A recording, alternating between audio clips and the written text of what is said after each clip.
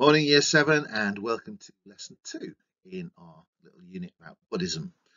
So last week, we should have looked at the story of the Buddha, and just as a quick review before we look at this week's title, The Four Noble Truths, starter on the screen. Make sure you go over these questions and understand what they mean. If you don't, then perhaps you should go back and have another look to make sure you do.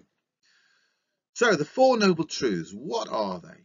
Well, the Four Noble Truths are a Buddhist belief or philosophy which dictates how they live their lives. And they are on the screen.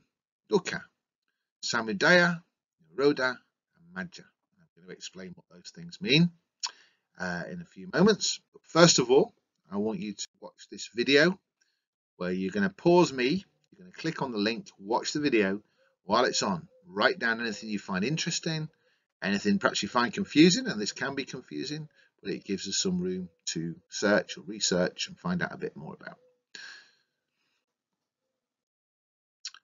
Right, so if you watch the video, it talks about the Four Noble Truths, and I'm going to explain briefly what they mean before we look in a little bit more detail.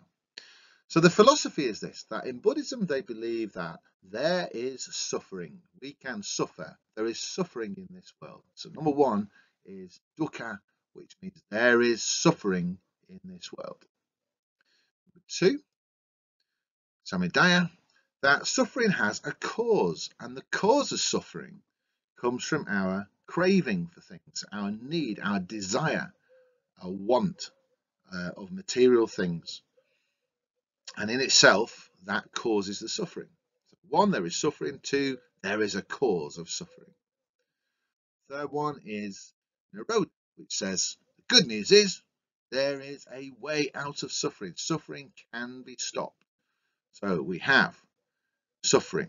Suffering is caused by desire. And the good news is there is a way out of suffering. What's the way out of suffering? Well, the way out of suffering is called Magga, and that is to follow the Eightfold Path. Now, at this point, don't worry too much about the Eightfold Path. That will be the basis of next week's lesson. But the Eightfold Path is something that Buddhists will do, and how they live their lives, if you think. So here's an example. This poor chap is in bed, he's poorly, he is suffering. And he's hoping everything's going to be okay, and the doctor comes along and says, yes, there is a cause. And once we find out what the cause is, then we can fix it.